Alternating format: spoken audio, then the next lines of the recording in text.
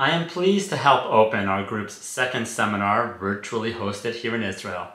While it's unfortunate that we could not meet in person, I'm grateful for the opportunities of technology and, more importantly, for the efficient organization of Erga and Roman, as well as the leadership of Sławomir and Chris, to allow us to gather online.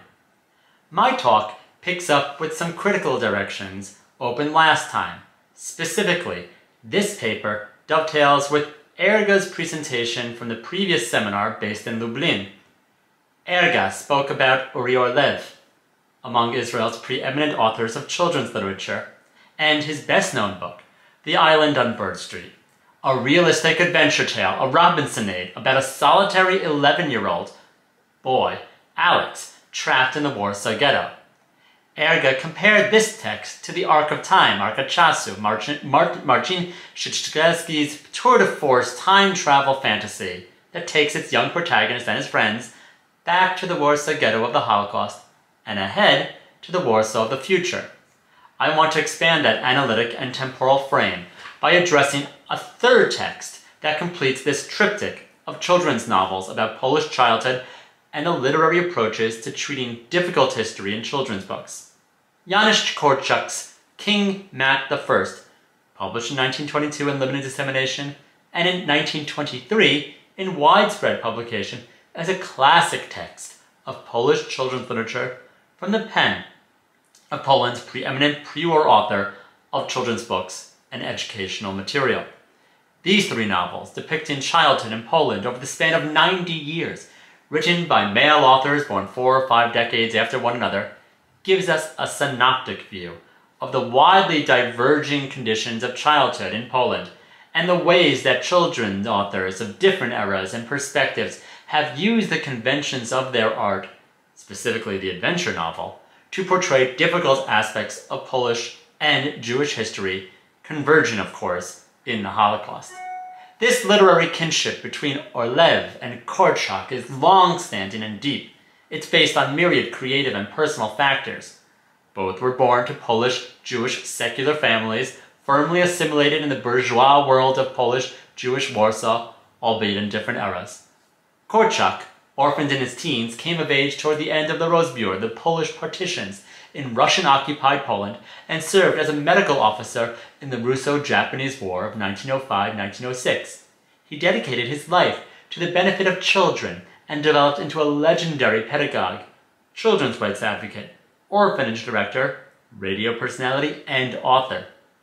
His best-known text, King Mat, begins with the title character's sudden coronation at age 10 as the child king of his native country, following his father's untimely death.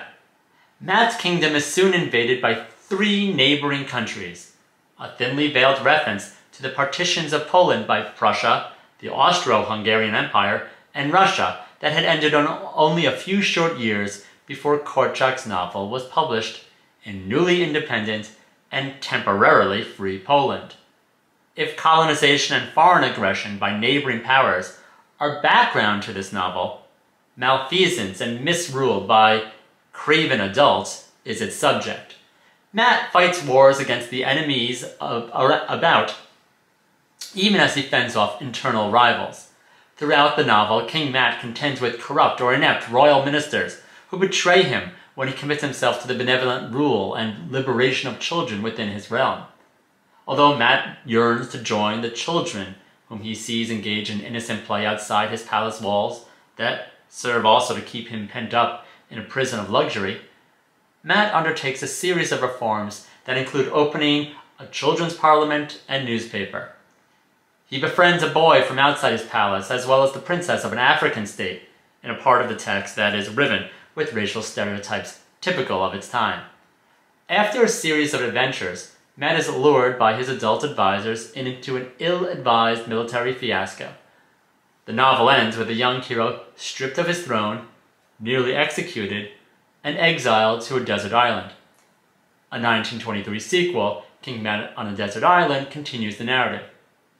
Although the text has nothing to do with the Holocaust, after all, it was written some 20 years before Korczak died in Treblinka, its logic of a precocious child forced to contend with adult challenges and dangerous adults at a young age, and its adventure structure set the template for the Holocaust text that Orlev and Szczykielski would later write. Orlev's The Island on Bird Street also portrays a boy bereft of his mother and without his father, who has been rounded up by the Nazis. The text also portrays a boy who yearns to join other children engaged in innocent play, whom Alex, the protagonist, can see outside the ghetto walls. As in King Matt, the protagonist of Bird Street at first pines for adventure and adult experience, only to meet with real peril and the isolation it brings when a savage war erupts, prompting a desire to return to simple companionship and the normalcy of childhood. In both texts, reality brings imaginative children more than they bargained for, with the invasion of their homes by foreign armies that plunge these now parentless young protagonists into a series of violent, perilous encounters with capricious adults and dangerous circumstances. In both texts, the war is revealed as a horror rather than as a grand adventure. In both books, precocious children contend with responsibilities far beyond their years. Furthermore, in both novels, the main characters befriend a sensitive girl whose own predicament is one familiar to the protagonist. Alex and Matt also befriend the leader of a group of boys playing like normal children. In addition, while longing for their sagacious yet absent fathers, both characters find solace and counsel with a kindly, gentle doctor who keeps the boys' confidences. What does it mean that Korczak's canonical early 20th century text in Polish about children's rights and Polish independence became the urtext for Orlev's 1981 Hebrew language semi-autobiographical novel about a harrowing childhood in the Warsaw Ghetto, a text that opened new possibilities for Orlev and others to write for children about genocide? I'll let that question linger for a moment as I explore more of the bond between Korczak and Orlev, and its significance for our topic of contemporary Holocaust literature. The connection between Bird Street and King Matt is more than merely circumstantial or based on plot structure. Orlev himself grew up reading Korczak and eventually came to be his most prolific translator into Hebrew, years after they had both been incarcerated in the Warsaw Ghetto. Orlev's authoritative translation of King Matt was published in 1979, meaning he was translating Korczak when he was first working on Bird Street. Moreover, Bird Street's Alex names Korczak's King Matt as one of his favorite books. As he struggles to survive in the ghetto, Alex nourishes himself with food that he forages from the apartments of the dead and deported, which he also scavenges for books. While food wards off starvation, reading keeps at bay the tedium of isolation. "I don't know how I would have gotten through whole days," Alex says. "From early morning to dark, alone by myself in our ceiling hideout or down below in the bunker, how long could I just sit there and read?" Of course, if a book is really good, you can read it a second or even a third time, like Robinson Crusoe or King Matt. But you can't just read all day long every day. Alex's love of adventure stories at first persists as a means of escape into a realm of fantasy, but his attitude toward reading shifts as he gains first-hand experience, the likes of which until then he thought were only the stuff of fiction. Reading takes on a sustaining purpose for Alex. Alongside his constant search for physical nourishment, he strategically forages for literary sustenance. Quote, "I knew exactly what to look for candles and food. That was all I needed, except for a good book if I found one," he says. This recalibration of the relationship between the real tribulations of persecution and the literary genre of children's adventure is key to how Orlev makes innovative use of Korczak's example. What Korczak had done with King Matt was to adopt the literary trope of chivalric war and romantic conquest, epitomized by Sienkiewicz, by Fire and Sword, and transpose it to the perspective of a child in a threatened state. King Matt seeks to fulfill the legacy of his noble forebears, only to founder on the shoals of treacherous bureaucracy and ministerial squabbles, translating the poetry of freedom into the prose of real children's rights requires governmental alliances and hard, tenacious work. That's precisely Korczak's point. He celebrates ideals and then shows how difficult it is to attain them for children. If King Mat brilliantly translates fantasy into reality, so too does Orlev's Bird Street. While Alex begins as a naive reader, enamored of tales of warfare that he knows only from books, his lived experience during the Holocaust shows just how different reality is from romantic adventure. By the time Alex understands that the violent adventures he previously imagined for vicarious enjoyment were in fact, quote, happening to him, he abandons his romantic idealization of war. Just as Orlev translated Korczak from Polish into Hebrew, he also follows Korczak's model of using literature to translate children's experience from the realm of fantasy into a realistic idiom. He portrays Alex as an avid reader of war stories and thereby forges an empathic literary connection with young readers of his own novel, who are likewise reading a text of war and adventure, albeit one that takes its responsibility to wrestle with the actual stakes of perverse adult ideology as seriously as did Korczak. Just as Alex grows as a reader and comes to understand the serious relevance of King Mat as a model for his own vastly different experience, Orlev trains his own readers to grapple with the real stakes of their own yet unknown future experiences. Both Orlev and Korczak evince deep respect for how young people reckon with reality, not as a miniaturized version of adult experience, but as a challenging arena of their own ordeals deserving of respect. I want to end by mentioning another element of how the bond between Korczak and Orlev may further command our attention. Orlev isn't only adapting or updating the King Mat model to the Holocaust. Rather, he is suggesting that Korczak's notion of children thrust into adult roles might be vital for how we consider children's representation of the Shoah. And here I return to Erga's other theme from her talk, time travel, as an organizing motif in the way that Szygelski, as well as Galila Federamit and Jane Yolen from the United States, represent the Shoah. I want to continue thinking along those lines of time travel by exploring its pedagogical, ethical, or even metaphorical connotations, and its importance for literary depictions of the Holocaust for young readers. As Jacqueline Rose, Susan Stewart, Perry Nodelman, among others, have noted, children's literature always necessitates a degree of time travel, by allowing for an adult author to inhabit the voice, perspective, or psyche of a child character or reader. Time is what distinguishes an adult from a child. Adults have had more of it, but keep less future time in store, than do children, who have had less time to enjoy in the past, but stand before a vast reserve of time stretching far into the future. This dimension of time becomes more confused and urgent when applied to the Holocaust and World War II, which saw millions of children killed before their time.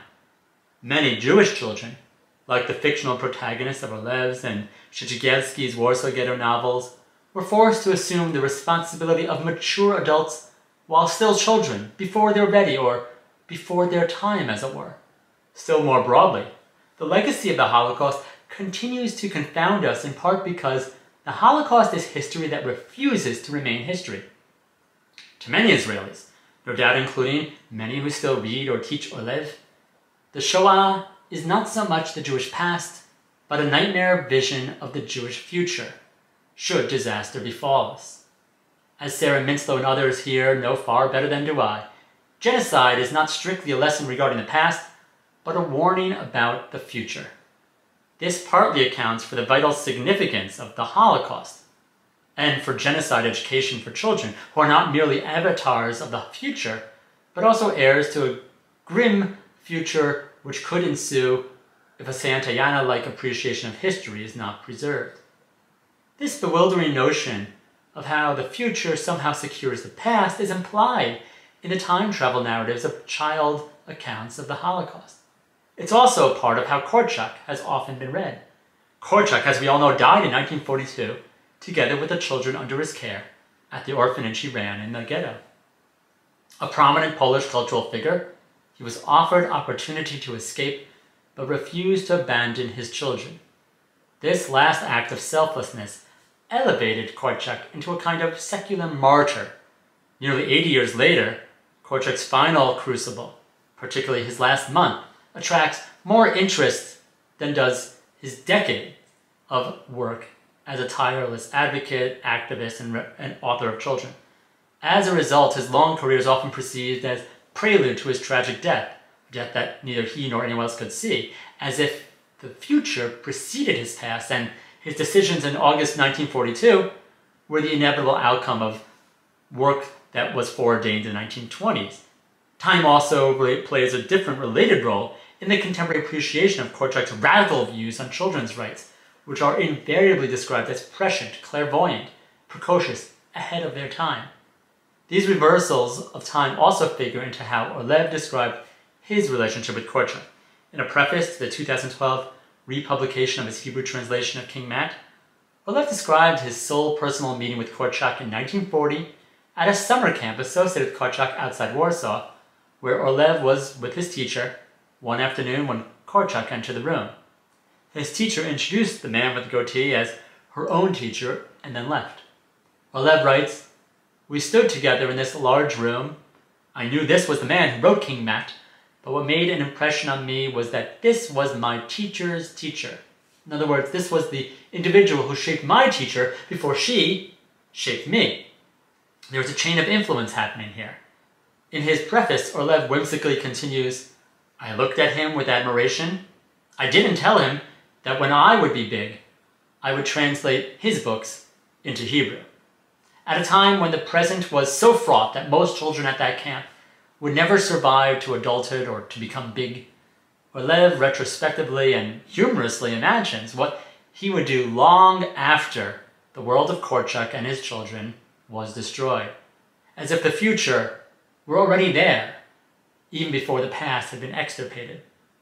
As if Orlev, before he spoke Hebrew, could communicate to Korczak how he would translate his books. This bending of time, folding in on itself and returning to the vortex of the Shoah, is essential to how Holocaust literature continues to evolve, in a Bloomian loop of the past, writing the future, but the present also rereading the past. Shchyansky's 2013 novel can be read alongside Orlev's 1981 Island on Burnt Street, which in turn was strongly influenced by Korczak's novel King Matt I of 1922 and 23, a book that Orlev translated in 1979 at the time that he was writing Burnt Street. Orlev's translation was reissued in 2012, the year declared the Year of Korczak. In the interim, Orlev translated many other texts by Korczak, both literary and pedagogical. And I'll add that the past decade has also seen two important publications by the artist and author Iwona Chmielewska, whose 2012 and 2018 books about Korczak maintain his legacy in Poland.